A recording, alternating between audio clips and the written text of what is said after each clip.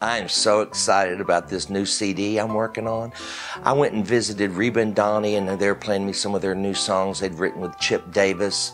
Unbelievable combination of writers, because they're writing incredible songs that are saying things that I want to say. And I have been saying, but I haven't been singing these thoughts, but they've encapsulated great ideas into a 3-minute songs.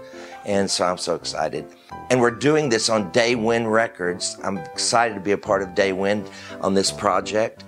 These are great songs. That is what you need when you make a record, or an 8-track, or a cassette.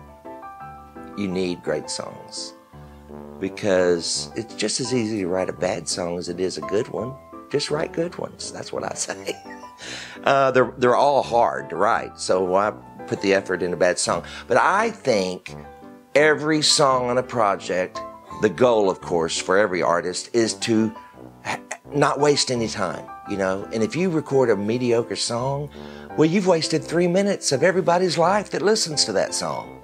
So I was excited to come over here and learn they have written great songs. And Reba and Dony I have 3 songs on this project I'm excited about.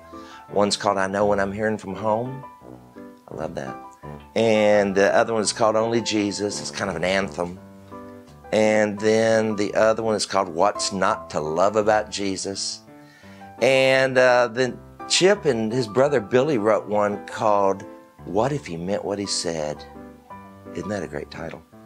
So I'm excited for you to hear this record. It'll be out probably in August on Daywind Records.